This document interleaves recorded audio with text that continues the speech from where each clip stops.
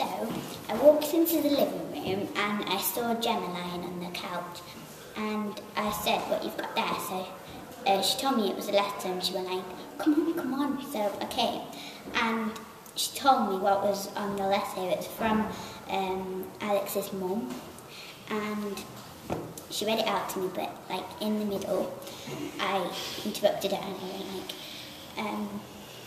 "You shouldn't be reading this, it's a bit mean." And then she just went like, "Oh, whatever." So then she carried on, and then Alex came in and he said, "What you've got there?" And Gemma said, "It's my biology homework." And then he said, "Why are you so happy then?" And then she said, "I got an A+." And then he asked me, and I said, "Well, she's reading the letter from your mum." And then